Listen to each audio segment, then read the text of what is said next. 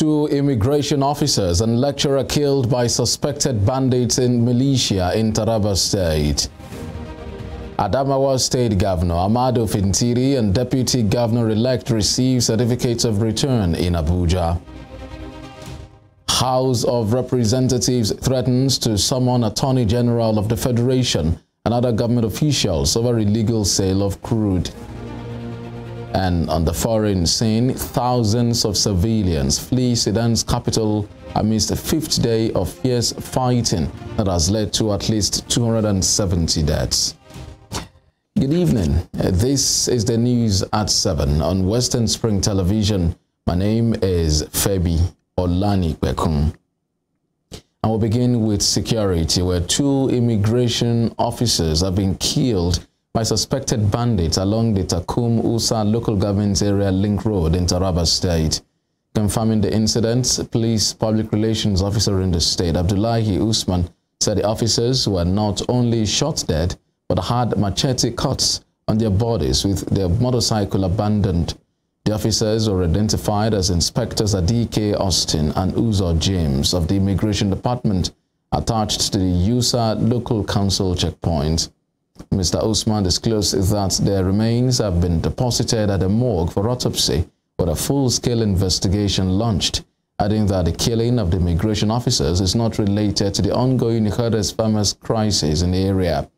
In a related development, a lecturer with the Federal University Wukari has been confirmed killed in his farmland by a suspected thief militia group. Until his death, the lecturer, Daniel Bala, worked with the university's Faculty of Agriculture. In a reprisal attack, the irate youths of Wukari killed a thief businessman and injured his friend. In Benue State, the police have arrested 9 suspected cattle rustlers who allegedly conspired with some herders to cause killings in the state. It will be recalled that some communities in Otopo and Guma local government areas were attacked recently, leading to the loss of about 130 lives.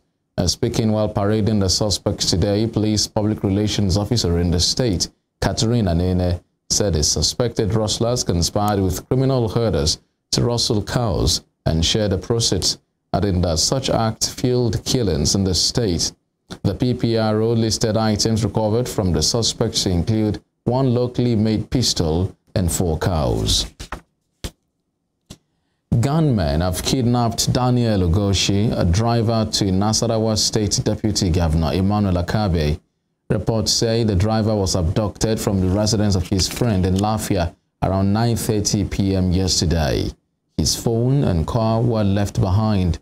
Police public relations officer in the state, Rahman Ansel, said the police are on top of the matter. Media officer to the Deputy Governor, Chris Ehima, assured that the state government would do everything possible to secure the release of the kidnapped driver. And staying with security matters, Nigerian troops of Sector 3 Multinational Joint Task Force have rescued a 7-year-old girl, Yakura Jalori, who was kidnapped by suspected Boko Haram and ISWAP terrorists.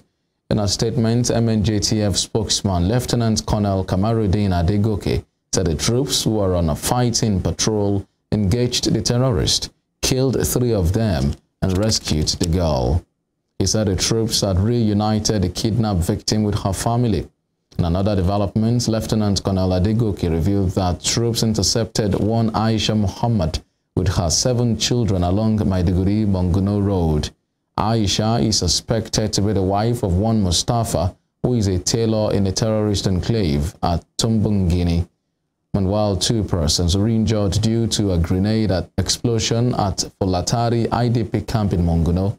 According to the MNJTF spokesman, a 13-year-old boy, Adamu Muhammad, took a grenade charger home, following which it exploded when he hit the grenade with a metal plate while playing. After the incident, troops cordoned off the area and the explosive ordnance team scanned and secured the area. The Nigerian Correctional Service says 3,298 inmates across custodial centers in Nigeria are on death row.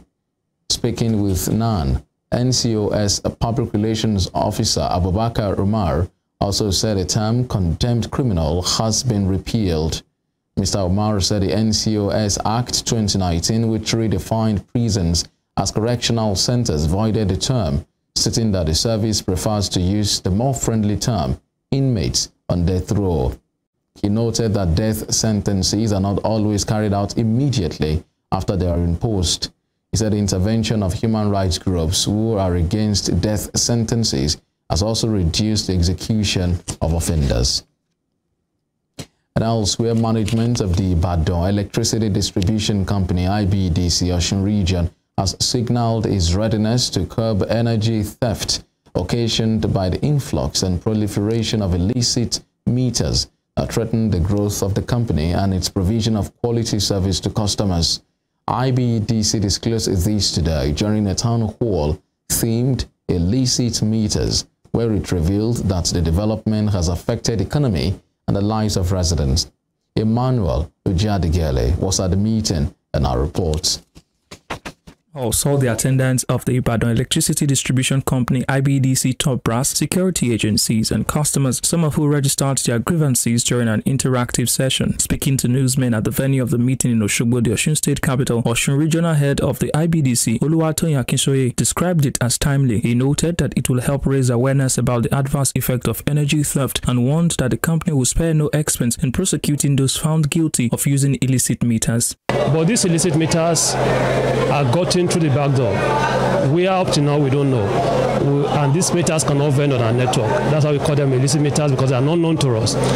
Basically, most of them are these non-STS meters. And then as a company, we stopped the installation of non-STS meters in 2013. So every of these meters that was installed between 2013 till now, they are all illicit. Non-STS meters, by that will mean these meters that you have to use card before you can load. Mr. Akinsoye also promised that the company will look into reports of misbehavior by its staff and put other measures in place to increase service delivery and plug revenue loss. In Osun region, conservatively, we have about 15,000 of these meters in our network, illicit meters. And the average revenue loss every month due to this is over around 30 million naira. To us as a company, it's huge on our revenue.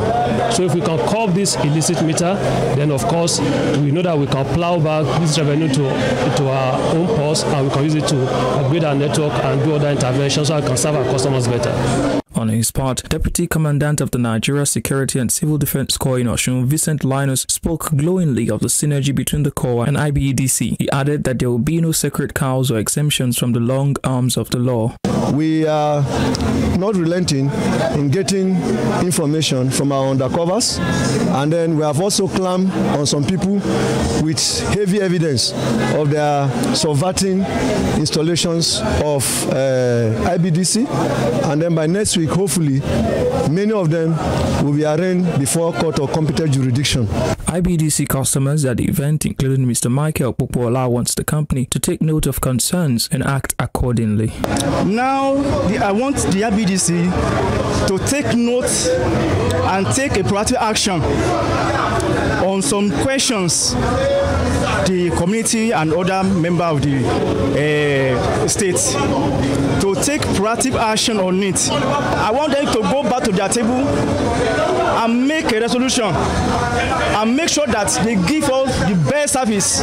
While the IBEDC has declared its preparedness to deliver efficiently, its management insists that this can only happen if customers do not sabotage or shortchange the company. Emmanuel Ujadigele, Western Spring Television News. In other news, President Muhammadu Buhari says the court's judgment which ordered the reinstatement of Ifeanyi Ararume as a non-executive chairman of the Nigeria National Petroleum Company, NNPC Limited, will be appealed. President Buhari had appointed Senator Ararume as non-executive board chairman of the national oil firm in September 2021, but was later sacked and replaced with Margaret Chuba Okadigbo in January the following year. The former senator representing Imo North had sued the president, arguing that his sack was wrongful and amounted to disruption and interruption of the term of his office. In a judgment delivered yesterday, Justice Enyang Eko ordered that the former senator be reinstated as a non-executive chairman of the NNPC with all rights and privileges due to him. The court also set aside all decisions made by the board after the removal of Senator Ararume since January 2022 till date, and awarded the sum of 5 billion naira as damages in his favor. But in a statement today, presidential spokesperson Femi Adesina said steps have already been taken to appeal the verdict. The Independent National Electoral Commission (INEC) today issued certificates of return to Governor-elect of Kebbi State Nasir Idris and the Deputy Governor-elect Umar Abubakar. INEC National Commissioner in charge of Sokoto, Kebbi, and Zamfara States, Professor Sani Kala, also issued certificates of return to 10 elected members of the State House of Assembly in last Saturday's supplementary elections. The state has 24 state constituencies, but INEC had on March 30th presented certificates of return to 14 winners of the March 18th House of Assembly poll in the state. 4 out of the 24 House of Assembly members elect contested and won on the platform of the People's Democratic Party, PDP, while 20 others won on the platform of the All Progressives Congress, APC. Shortly after receiving the certificate, Mr. Idris lauded the Commission and security agencies for ensuring an enabling environment for the electorate to exercise their civic responsibility. The governor-elect also thanked the electorate for ensuring a successful exercise and giving them the mandate to steer the affairs of the state. And as true believers, that time we have accepted what has happened in good faith as a true Muslim. And I know that if at all Kebbi people are the people that will cast their votes, they will definitely cast their vote on us. I have already made my position clear during our electioneering campaign. We have made our position to the people of Kebbi State. Kebbi State is being endowed with so many natural resources. And God willing, when we come in, we'll do everything humanly possible to ensure that we tap those natural resources for the benefit of our people. Agriculture is number one. Like Rick has said, that our state is in category A in terms of natural resources and agriculture. In a related development, Governor of Adamawa State, Hamadu Fintiri, and the Deputy Governor-elect, Kaletapa Farauta, have received their certificates of return in Abuja. The Independent National Electoral Commission (INEC) presented the certificates to the newly re-elected governor and his new deputy today at its national headquarters. Governor Fintiri had yesterday emerged winner of a drama-filled supplementary election in Adamawa State. Governor Fintiri, the candidate of the People's Democratic Party (PDP), polled 430,861 votes, defeating Aishatu Binani Dahiru of the All Progressives Congress (APC), who got 398,738 votes. Gone through in the last 1 month, so that together as stakeholders we'll continue to build on the process, we'll continue to build on our democracy to improve and deepen the democracy. One apology I have to make is what happened to the 2 excellent commissioners in my state. I take the blame and I make apology. I'm sorry for what the hoodlums and the discounts did for the mistaken identity that they thought they were who, and they will never be. They are excellent gentlemen. I've never met them in person, but I cherish and I admire their good work. For Nigerians that have stood for this democracy and the international community, I say thank you. The president-elect Bola Tinubu has called on the police to investigate the Adamawa supplementary governorship election. Yesterday, the Independent National Electoral Commission (INEC) declared Hamadu Fintiri winner of the election after collating the supplementary election results. Prior to the announcement, controversy ensued after the resident electoral commissioner in the state, Hudu Yunusa Ari, declared the candidate of the All Progressives Congress (APC), Aisha Binani Dahiru, winner of the election. His declaration was subsequently voided by the electoral umpire. In a statement today, Senator Tinubu called for a thorough investigation of all that transpired in the election. The president-elect also congratulated winners in the supplementary elections across the country, calling on the elected officials to rededicate themselves to the service of their respective constituents.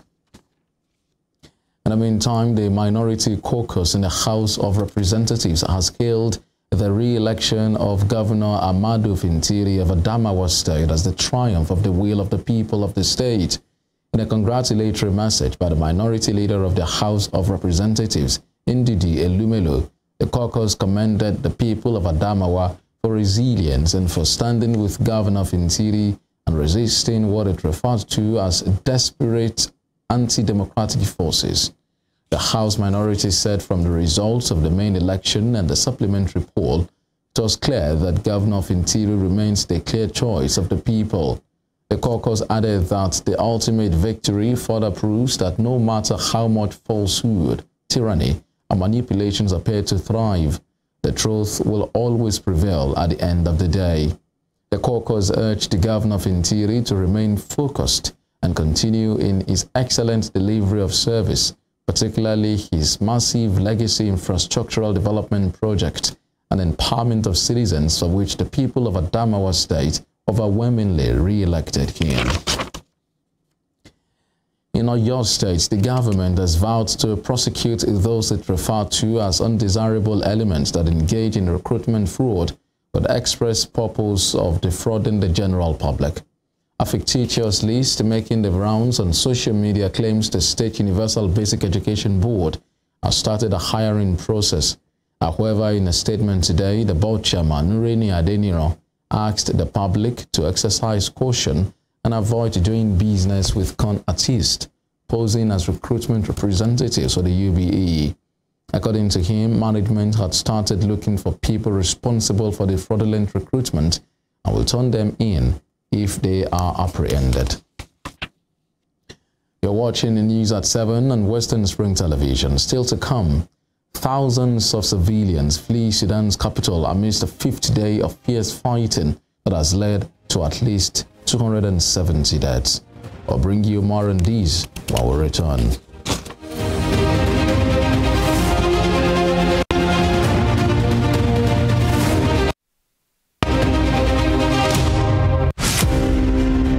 James Ajibolaige was a lawyer who obtained his first degree in classics from Nigeria's premier university of Ibadan. Born September 13, 1930, the orator and the polyglot spoke impeccable English, French, Igbo, Hausa, and Yoruba languages.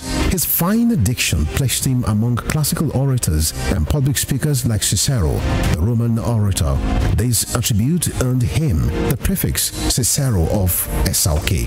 He authored Kaduna Boy, an autobiography, The Teenage Diary, Constitution, and the People, among 6 other books. Bolaige was a colorful politician, elected governor of Oyo State in 1979 and appointed a federal minister in 1999. He was a pioneer founder of Afenifere, the Yoruba social, cultural, and political group.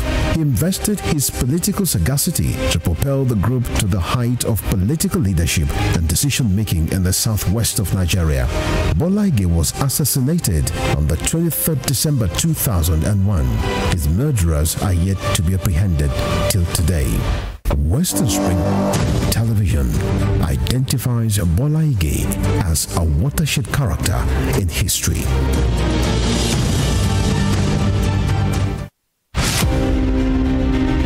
The 1914 Amalgamation Treaty is synonymous to the birth of Nigeria. Frederick Lugard, a British Army captain and an outlaw who struck gold in Africa, became the instrument used by destiny to make it happen. The amalgamation of Nigeria was designed for economic reasons by the colonial administration to offset Northern Protectorate budget deficit by Southern Protectorate surplus returns. The amalgamation had ab initio created imbalance in the economic political structure of Nigeria and was responsible for the persistent hiccups in the efforts to forge a united country till today. Nigeria's amalgamation was labeled as the mistake of 1914 by native northern conservatives who neither wanted it nor contributed anything significant to its sustenance. Western Spring Television identifies with Amalgamation Treaty of 1914 as a watershed event in history. Nelson Rolihlahla Mandela was an anti-apartheid activist who gave his all for the elimination of what has been described as the world's most vicious rule of the unjust and man's inhumanity against man. He was born July 18, 1918 in Mvezo, South Africa. Educated and trained as a successful legal practitioner, he took up the gauntlet of a human activist against segregation by the minority white suprematists in South Africa. At the climax of his trial for treason, orchestrated by the minority South African government, the great crusader for democratic equality was prepared to pay the supreme sacrifice to establish majority rule in his native land.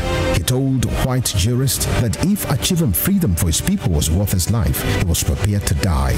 Nelson Mandela spent 27 years in Robben Island, described as the most notorious prison in the world. It was from this same prison that he came out as a free man to assume office as South Africa's first black president in 1994. Western Spring Television identifies Nelson Mandela as a watershed character in history.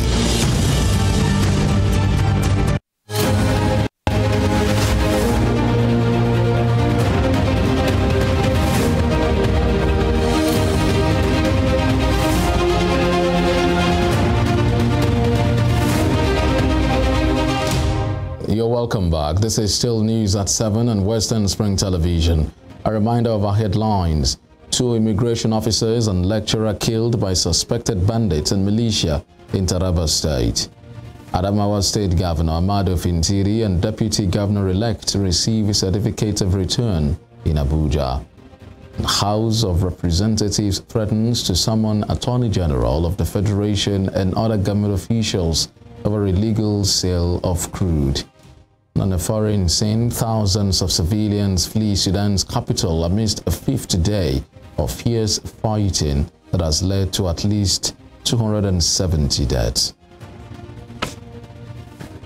Attorney General of the Federation, Abubakar Malami, and other government officials failed to appear before the House of Representatives ad hoc committee today over alleged loss of $2.4 billion from the illegal sale of 48 million barrels of crude. The committee chairman, Mark Wheeler, stated this after the invited parties failed to honor last week's invitation of the committee. The other committee said it is giving one last opportunity to Mr. Malami, Minister of Finance Zainab Ahmed, and Governor of the Central Bank of Nigeria, Godwin Emefiele, to appear before the committee and speak on inflows from recoveries from whistleblowers. The lawmakers said the AGF and the Finance Minister have failed to respond to any correspondence from the committee. According to the chairman of the committee, documents from the Accountant General showed that payments have been made to whistleblowers, but no evidence to show that these monies were expended in accordance with the relevant laws. The committee said if the government officials fail to honor the invitation this time, they will be summoned and further statutory powers will be exercised. Operatives of the Economic and Financial Crimes Commission, EFCC, have arrested 6 suspected internet fraudsters in Abuja. A statement by the agency says suspects were arrested in an early morning sting operation Ajahi, and Dawaki areas of the FCT. The commission gave the names of the suspects as Emmanuel Indibusi, Solomon Tochuku, Okotie Kingsley, Benedict Ako, Samuel Anosike, and Samson Ife. Items recovered from them include 3 vehicles, laptops, mobile phones, 1 international passport, and an expensive wristwatch. EFCC says the suspects will be charged to court as soon as the investigation is concluded. And in Lagos State, the Governorship Election Petitions Tribunal has granted leave to the PDP gubernatorial candidate Azeez Adediran for a substituted service of an election petition on Governor Babajide Sanwo-Olu. The tribunal also granted that Mr. Adediran should do same for Labour Party's gubernatorial candidate for the state, Gbadebo Rhodes Vivour. Mr. Adediran and his party had, through their counsel, Austin Akpomreta, told the tribunal that they were unable to effect personal service of the petition and the respondent. In the petition, Mr. Adediran PDP claimed that Governor Sanwo-Olu and his deputy Obafemi Hamzat were at the time of election not qualified to contest. He also submitted that Mr. Rhodes Vivour was at the time of the election also not qualified to contest. The PDP governorship candidate called for their disqualification in the election for non-compliance with the Electoral Act 2022 and INEC's guidelines. The Lagos State Traffic Management Authority, LASMA, has confirmed the death of an unnamed commercial bus driver. All some others suffered injuries in an accident between government-owned bus Rapid Transport BRT and a commercial vehicle. LASMA tweeted that the accident occurred at Ifako Inward Ogudu Bridge. In a video clip shared on LASMA's Twitter account, the yellow commercial bus, popularly known as Danfo, appeared to have flipped over after clashing with a BRT vehicle. The BRT bus went up in flames, compounding the traffic situation along the axis. Survivors were seen sitting on the pedestrian footpath, while the LASMA officials were coordinating traffic. LASMA spokesman Adebayo Taufik blamed the accident on overspeeding by the buses. The management of Ladoke Akintola University of Technology Lautech Ogbomosho in Oyo State has banned students from driving or bringing cars to the campus. The institution also banned tinted vehicles being used by staff members and students, while learner permits must be placed on vehicles of beginner drivers. A memo issued by the registrar of the institution, Kayode Ogunleye, said the decision was reached at a management meeting held today. The registrar also said unauthorized vehicles parked at various locations in the university should be taken out with immediate effect. President Muhammadu Buhari has returned to Abuja after an 8-day official visit to Saudi Arabia, where he also performed the Lesser Hajj, a religious pilgrimage for Muslims. President Buhari departed Saudi Arabia via King Abdulaziz International Airport in Jeddah today. And according to reports, Saudi government officials, traditional and spiritual leaders from Nigeria, as well as some senior staff of the Nigerian embassy in the kingdom, were at the airport to bid him farewell. Last Thursday, the president performed Umrah rituals amidst tight security at the Grand Mosque in Makkah. He also visited some historical religious places in Medina on Tuesday and Wednesday before proceeding to Makkah for the Umrah. Also, while in Makkah, President Buhari hosted some traditional and religious leaders for the iftar. The federal government has declared Friday, April 21st and Monday, April 24th, 2023 as public holidays to mark this year's Eid al-Fitr celebration.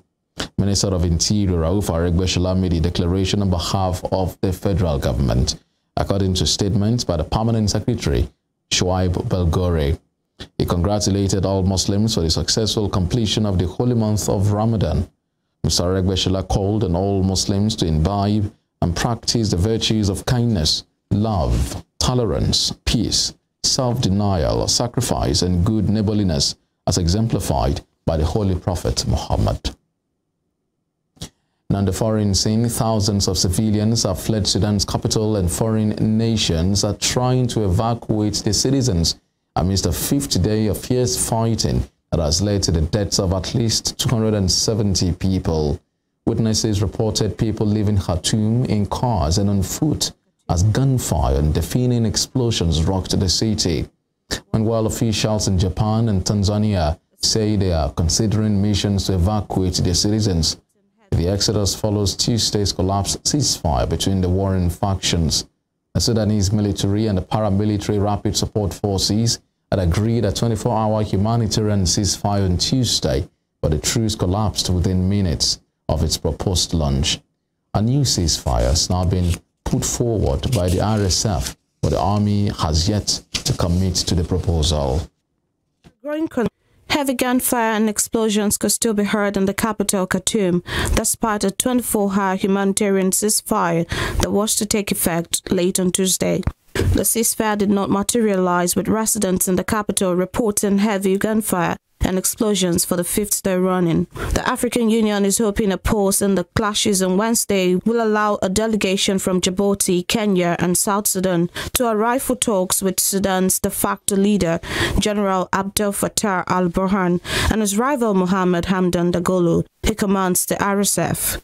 So far, international mediation efforts have failed, and there are growing concerns the country could slide into a civil war. Nearly 200 people have been killed and hundreds of others injured, with the main doctors' union warning that the number of dead could rise even further.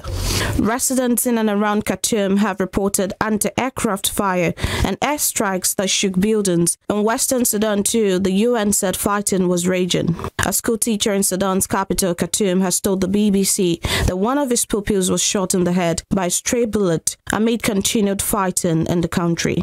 He further said food supplies were getting scarce every day as shops and supermarkets remain closed, adding that electricity is stable but could go off any moment. Meanwhile, Japan is planning to send a military aircraft to evacuate its citizens from Sudan amid the deadly fighting. Japanese government spokesman Hirokazu Matsuno said as of Wednesday there were 60 Japanese nationals stuck in Sudan. He said the government would do its utmost to ensure the safety of Japanese residents in Sudan, including the safety and evacuation of Japanese nationals, in close cooperation with the G7 and other major countries. In the same vein, the president of the National Association of Nigerian Students in Europe, NANS, Bashir Saidu Muhammad, has called on the federal government of Nigeria to not only protect Nigerian students in Sudan, but also evacuate them amid conflict in the North African country. Muhammad, who was reacting to the students' interview with the BBC Tuesday morning, said it is necessary for the government to act fast to avoid subjecting the students to danger.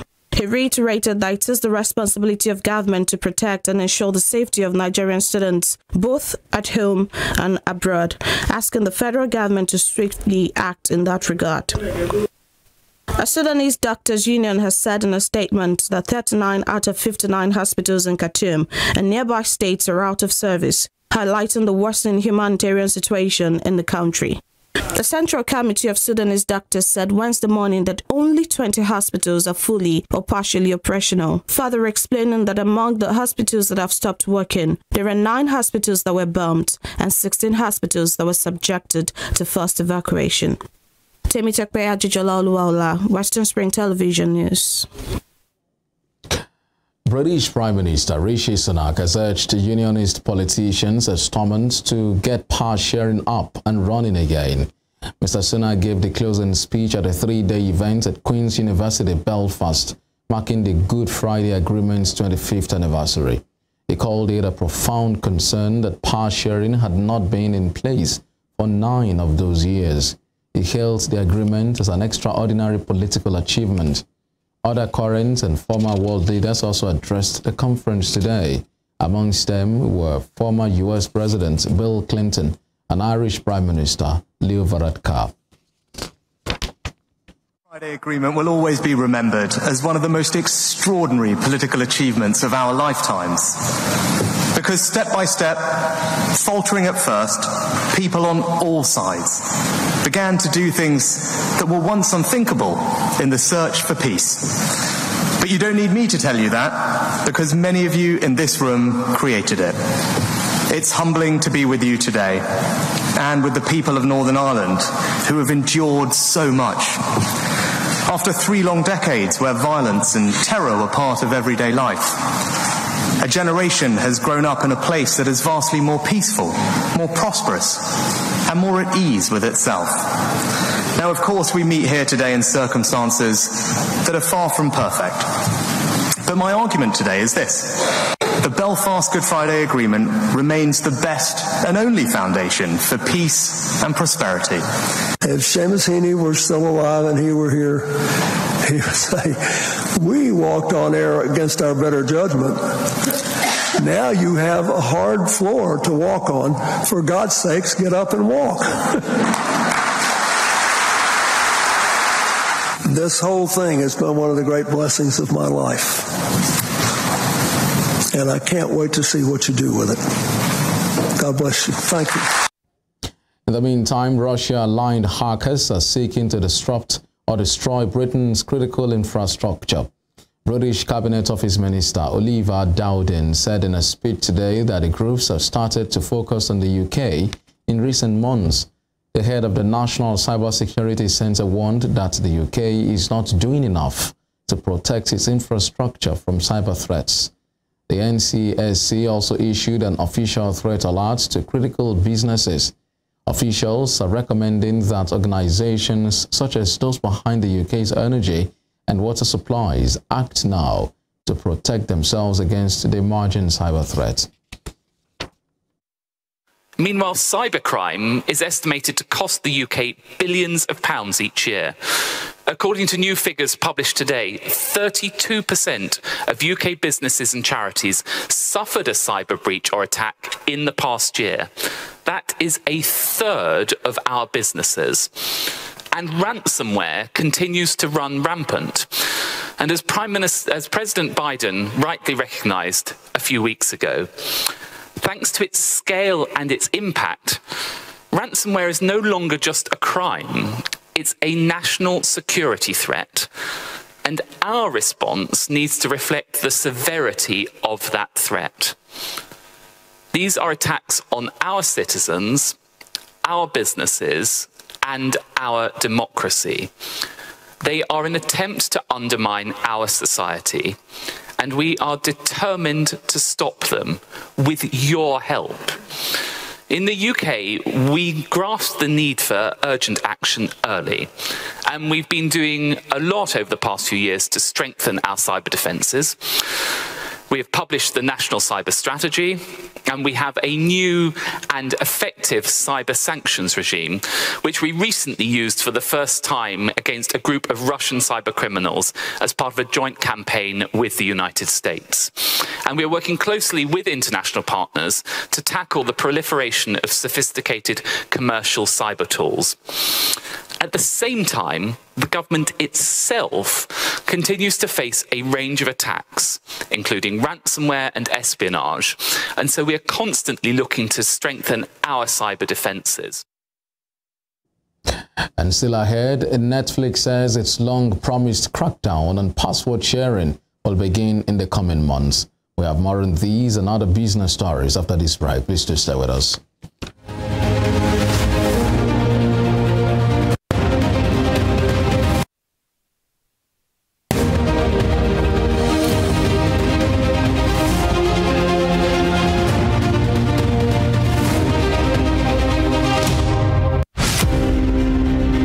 The British Empire was the largest and the most powerful in the world.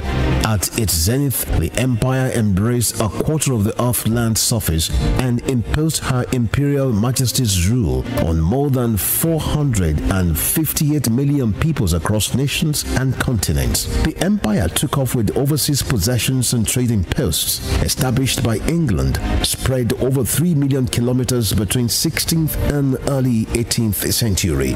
Like previous empires, the British Empire began to crumble on its weight of overstretched territories and growing unrest in our various colonies. Today, the British Empire no longer exists.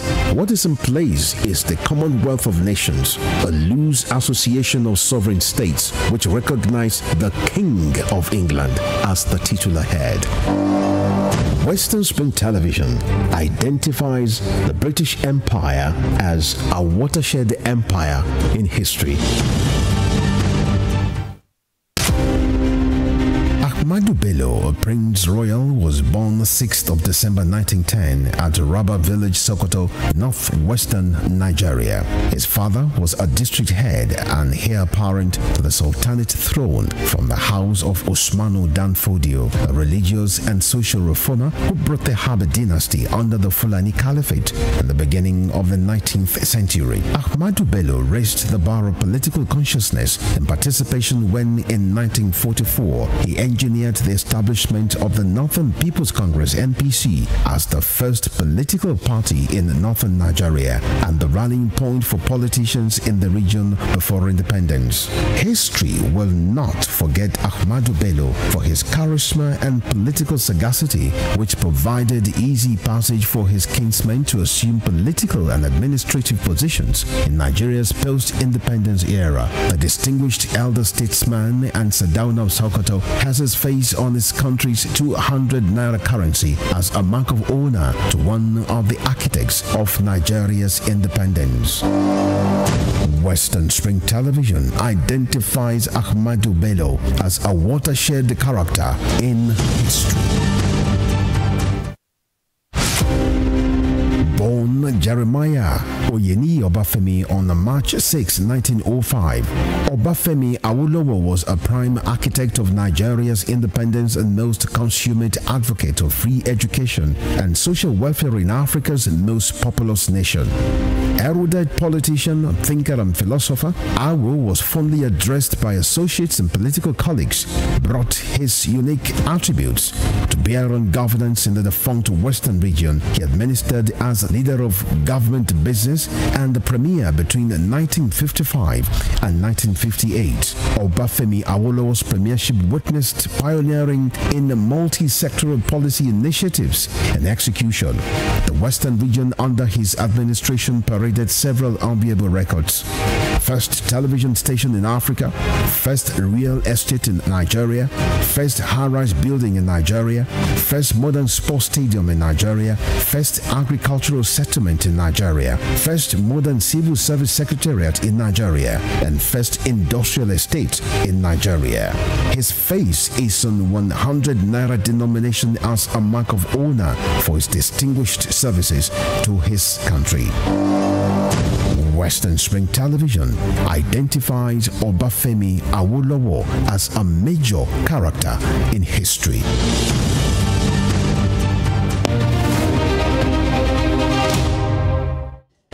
Welcome back. And now to business. Managing Director of Shell Petroleum Development Company of Nigeria, Osagi Okumbo, says the company detected and removed 460 illegal connections on the Trans-Niger pipeline before resuming operations after a one-year shutdown. The TNP, operated by SPDC, is a major pipeline capable of transporting about 180,000 barrels of crude per day to the Bonny Export Terminal. Speaking at the 2023 Nigeria International Energy Summit in Abuja, Mr. Okumbo said the TNP remained shut for 1 year due to the massive crude oil theft on the pipeline. He asked the incoming administration to prioritize the security of oil infrastructure. He said Nigeria was not short of frameworks and written documents on how to tackle the various challenges in the oil sector. Mr. Okumbo noted that the decade of gas document, for example, include steps to deepen gas use, but implementation remained a challenge. Netflix says its long-promised crackdown on password sharing will begin in the coming months. The streaming giant plans to stop people in the same household from sharing account details by the end of July. The move aimed at boosting subscribers has been trialed in some countries. It comes as the company announced it would shut down the DVD rental service that launched the firm 25 years ago. The crackdown on password sharing will come later than originally announced, but the company told investors that it had found opportunities to improve the experience for members. Users of standard or premium plans can, however, pay to share a password with up to 2 extra people outside their household. In South Africa, inflation edged higher in March, with food prices recording their highest year-on-year jump in more than a decade. In a statement, the National Statistics Agency said inflation for food and non-alcoholic beverages continues to accelerate and was up 14% when compared to March last year. Overall, consumer inflation rose to 7.1% last month, from 7.0% in February and 6.9% in January. In a bid to rein in soaring costs, the central bank sharply raised its main interest rate to 7.75% last month. Meanwhile, UK inflation slowed last month but remained above 10% due to soaring food prices, further fueling a cost of living crisis despite a series of aggressive interest rate hikes. The Office for National Statistics said in a statement that the Consumer Price Index rose by a stronger than expected 10.1% in March from 10.4% in February. Inflation remained in double figures and surge in food and housing costs, dashing expectations for a drop below 10% after the Bank of England sharply raised borrowing costs.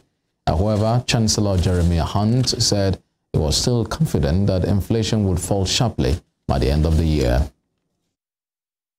Well, this is a small headline fall, but it disguises a large rise in food inflation, which is causing pressure to families up and down the country as they see their cost of their weekly food shop go up. And it shows that there is no such thing as an automatic fall in the headline rate of inflation. That's why we have a plan, and if we're going to reduce that pressure on families, it's absolutely essential that we stick to that plan and we see it through so that we halve inflation this year, as the Prime Minister has promised.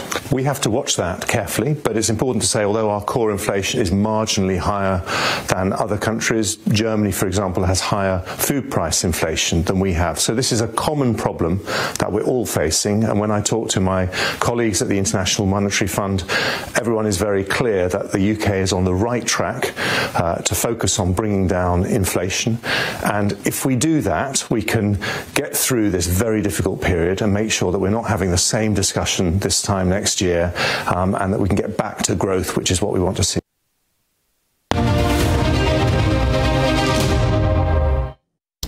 In sports, Nigeria forward Terem Murphy has been nominated for the League One Best African Player of the Season award. 23-year-old Murphy was nominated following his impressive displays in the French top flight for Lorient and Nice this season. The Nigeria international linked up with Nice from Lorient in January, and he has scored 19 goals in 29 league appearances this season. Murphy is nominated along with 10 other players, including Achraf Hakimi, Mama Baldé, Habib Diallo, and Hamadi Traore, amongst others. Victor Osimhen picked up the individual award named after former Cameroon international Marc-Vivien Foy in the 2019-2020 season. Pep Guardiola is determined not to allow Manchester City's past failures to weigh them down as they chase long-awaited Champions League glory. City appear to have one foot in the semi-finals for a third successive year after beating Bayern Munich 3-0 in the first leg of their quarter-final last week. They will be expected to complete the job against the Germans in the return leg at the Allianz Arena tonight. The challenge will then be to take the next steps required to finally win the trophy for the first time after previous frustrating defeats against Tottenham, Lyon, Chelsea, and Real Madrid. Pep, Thomas Tuchel has just said that it'll take a miracle for Bayern Munich to go through. I get the sense that you don't really believe in miracles in sport. How do you control miracles? I've been here in Bayern Munich and I know the mentality of this club. It's in everywhere. I mean, the Sevenstrasse is in the skin. And I know what they believe they can do it. We believe too. But so when you are in this type of clubs, and we are going to try to build this feeling that whatever happens we can do it, like they have for the history they have in the past in this competition, and we are growing with that. So this is what it is. In the meantime, Marcus Rashford has returned to training for Manchester United before tomorrow's Europa League quarter-final second leg in Sevilla. The 25-year-old has not played since he sustained a groin injury during United's home Premier League win against Everton on the 8th of April. Luke Shaw, Marcel Sabitzer, and Tyrell Malacia also trained at Carrington today. Rashford was unavailable for the first leg against Sevilla at Old Trafford, which United drew 2-2, as well as Sunday's 2-0 win at Nottingham Forest. However, Bruno Fernandes is out of the Sevilla trip, with the Portugal midfielder serving a one-match suspension.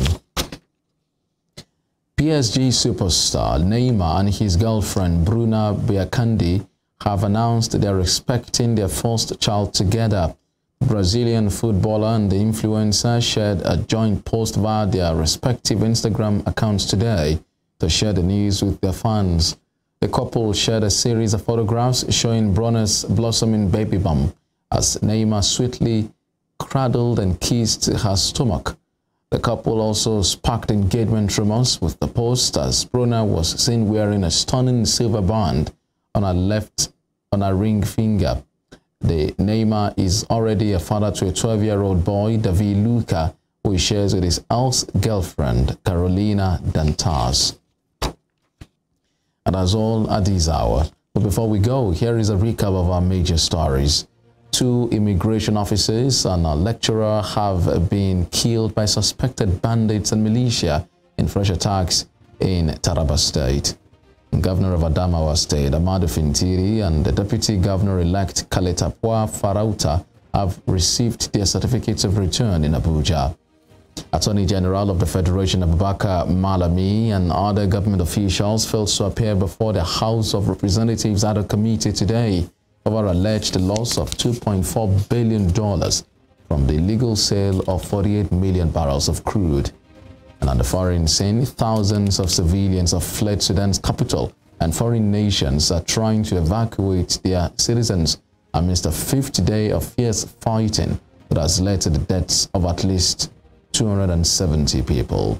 Please do follow us on our social media handles on Facebook, Instagram, and Twitter at Western Spring Television. You can also watch us live on our YouTube channel at Western Spring Television.